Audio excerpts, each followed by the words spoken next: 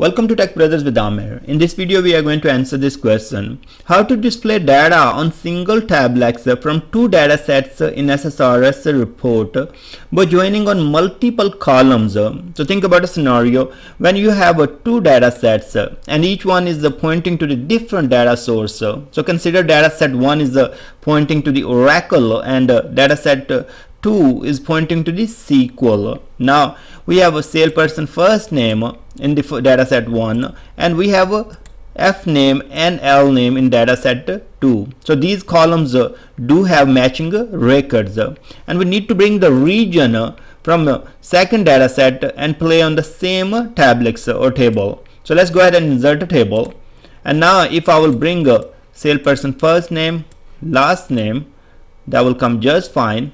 And now if I will try to bring the region from the second data set, it is going to throw me error because the scope of this table is set to data set 1 as we have used the fields from data set 1.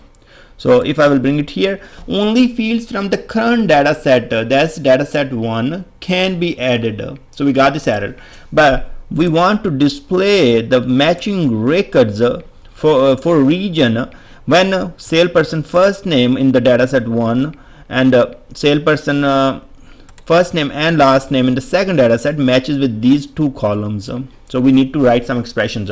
We can use the lookup function here and right click here, go to expressions, and we can write lookup.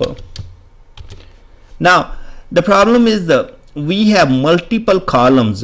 So let's say in data set 1 we have salesperson first name and last name, so we need to join on both of them. So I'm going to use one plus sign, so this is concatenation with the second column. Now we are good, put the comma here, and now we have to provide the columns, or even if it is, let's say if we would have full name in the second data set, we could have simply used that one, but here we have the same scenario, we have first name and last name. So I'm gonna use this one. Let's copy this part and just change the field name itself. So here paste it and we will use FName here. So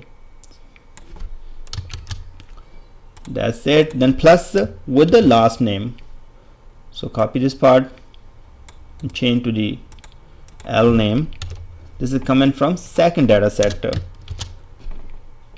and the last part would be we need to provide which column we would like to get, and in this case it is a region. So I'm going to just paste it here and change the column name region, and this is pretty much it. And we provide comma, and the last thing we have to provide from which data set this column is coming from. So we know that region is coming from our second data set, so we have provided that one.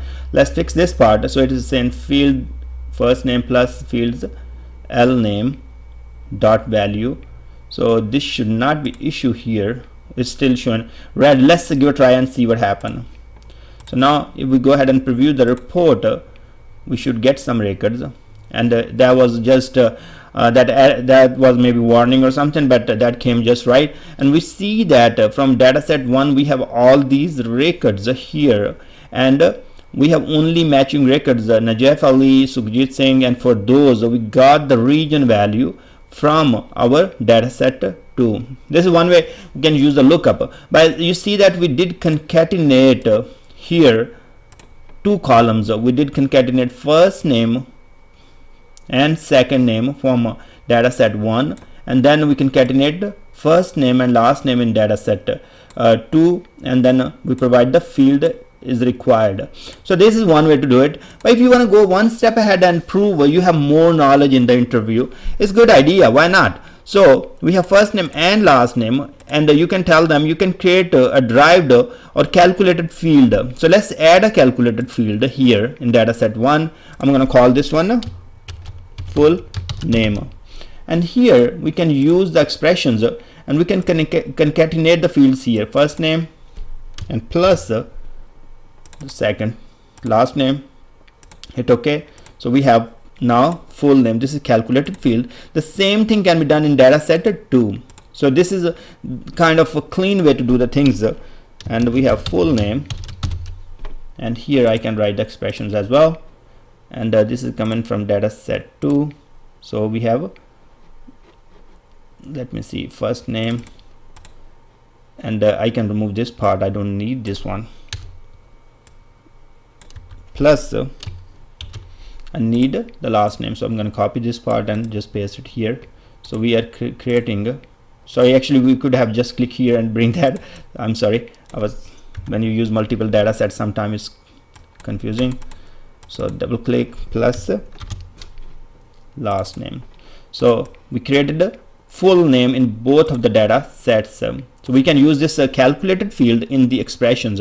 Now we know that we know lookup very well, and we know it need the source column. So here it need the source column should be coming from the first data set, this one, and we can remove this part, and here we should be having the destination column or joining column from the second data set. So first we have, let's say if we have data set 1 here and we have full name, so this is coming from there, and the same thing coming from second data set, we can provide that, and this is the third field that we need to display, and this is coming from dataset 2. So we created a calculated field full name in both the data sets, and then we are using the lookup function. This is a more clean way to do it, and more cleaner way to do it, and you can provide the region name here for column, and that's pretty much it.